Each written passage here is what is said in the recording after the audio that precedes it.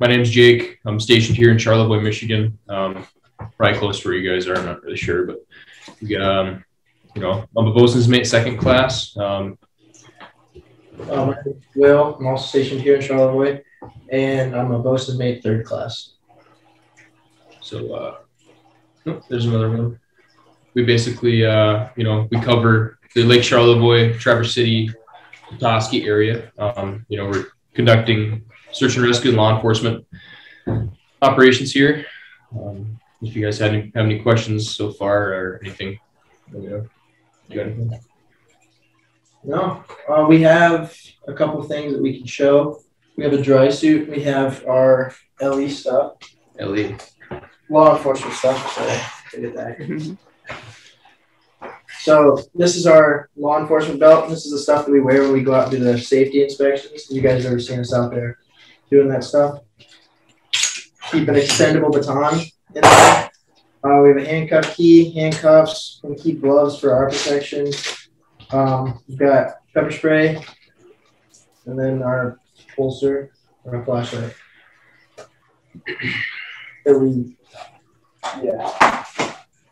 The 6 are 229. And then you had your dry suit. Yep. There's another thing. We jump in the water and not get wet at all, no matter how cold it is. So, we wear these. Keeps us dry, keeps us warm when we're out there on long days, long nights. So a little bit about our job. We're standing by pretty much all hours of the day for search and rescue. And, if that comes up, we get some pretty wild stuff happens here in Charlevoix. As far as the Great Lakes go, we're really busy. But there's other units, like you can get stationed in Florida, you get stationed in Hawaii, Alaska, Puerto Rico, Guam. Yep. Bahrain, so over in the Middle East, if that's your speed. But So what made you be here instead of like going to Hawaii? So I wrote down in boot camp, my 5 places were, I think I wrote down Chicago as my number 1. Then I wrote down just certain things near my hometown in Illinois. Oh, yeah. Cool. So here at Station Charlevoix and pretty much every other small boat station, we've got a couple different boats. We've got a 45 here, a 45-foot response boat and a 29-foot response boat. Basically, whenever we need to do training, if we ever feel like going for a boat ride, checking out our AOR, we have to do that periodically. We'll just, sign the boat out in the electronic asset logbook and take it out, do what we need to do some training. We'll explore the AOR a little bit, familiarize ourselves with it. Search and rescue cases, we can just, go and then sign it out, in and out later, so pretty much we can just, if we need to do something, it's a training like. You want to take that one? Yeah, training can range from doing classes on the computer for 10 to 15 minutes, or it can range to boot camp is 8 weeks in New Jersey, Cape May, New Jersey, and it's rough. One of the harder boot camps, putting them all together, and you get a few college credits coming out of it. And once you're out of boot camp is when you get to write down 5 places you'd like to be. And then hopefully you get one of those 5. Yeah, so from there, you're going to go to this basic training. You're just going to get you're going to learn all your customs and courtesies, stuff like that. They're going to get you ready to be a functioning member of the, Coast Guard fleet. From there, you're going to go to your first unit. After, you spend some time there, figure out what you want to do for pick your rate. You go to your A school. So you go to anywhere from Yorktown, Virginia to Petaluma. Where the heck's ME? Charleston? Yeah. Charleston, South Carolina. Do you want to be an Airedale, so working on a plane or a helicopter, you'd be in Elizabeth City, North Carolina. So, the training really never stops. It's all pretty quick. Usually it's like you're trying to drink water through a fire hydrant during the training, but you definitely learn a lot. And so you don't go unprepared.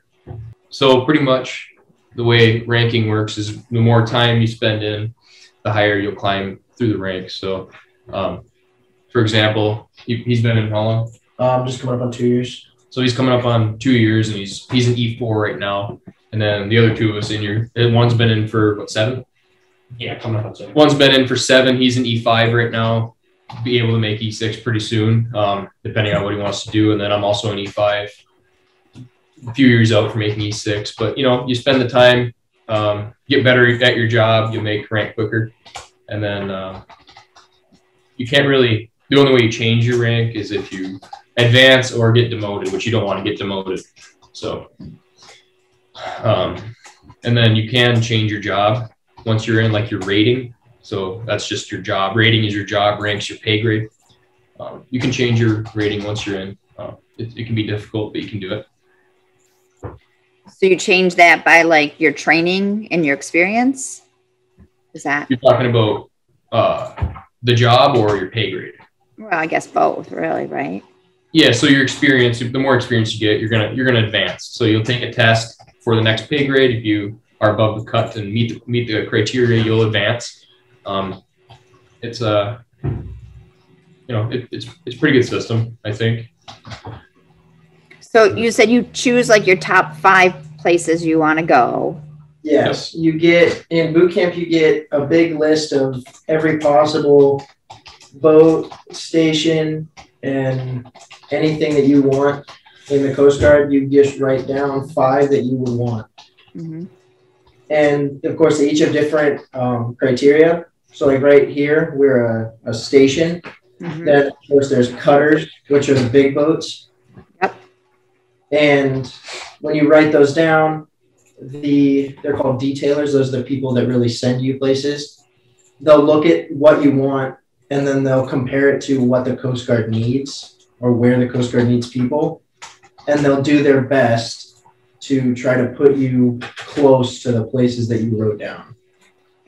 So there's needs of the service takes precedent over where you want it, but that's just kind of how it is.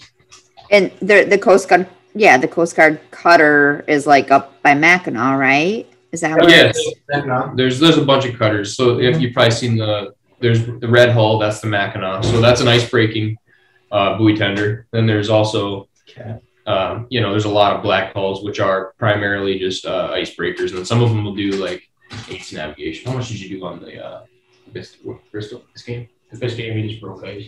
Yeah, so a lot of the cutters on the Great Lakes will just break ice, but then you can get on, you know, cutters that are in the ocean, and they're going to be doing stuff like drug interdiction, migrant interdiction. Riley, if you need a number or figure out another point of interest or point of contact, you can go to gocoastguard.com, and it'll ask for your area, and you can get in contact with an actual recruiter, and they can tell you a lot more stuff than, you know, we can. Or if it's something as simple as doing like a tour of the station. I know we're pretty limited right now on what we can do, but we can definitely get you in for a tour if that would be what you want.